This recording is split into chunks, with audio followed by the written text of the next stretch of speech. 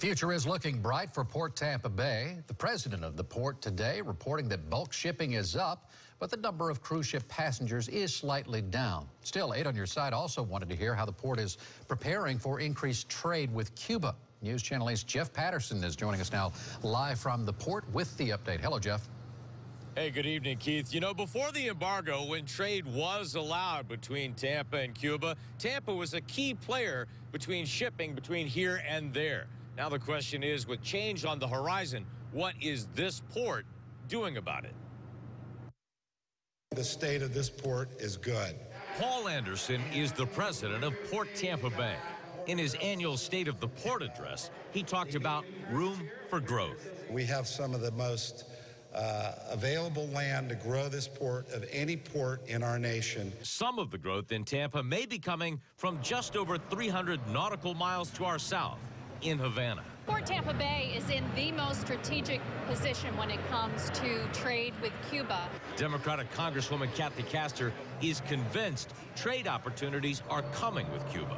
She sponsored a bill in Congress to lift the embargo. Once that happens, I think that Port Tampa Bay and this community will be able to supply telecommunications equipment, construction materials, agricultural equipment. So it's important that they build the relationships now so we're prepared for those jobs in that business.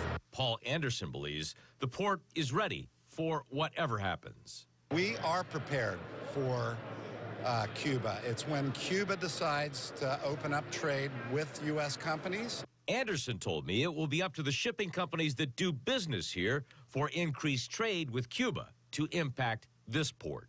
Port Tampa Bay has great infrastructure, fully prepared to support our customers who will be the ones doing business with Cuba.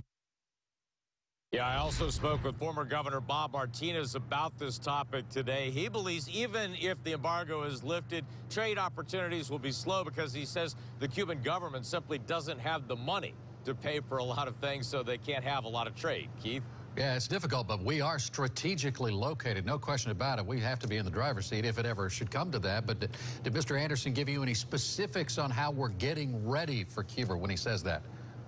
You know, I tried to ask him about that, tried to pin him down on some specifics, but Paul Anderson told me that he doesn't want to give away their exact game plan because he doesn't want to give the competition a leg up. And there is competition, no question about it. Jeff Patterson, live at Port Tampa. Thank you.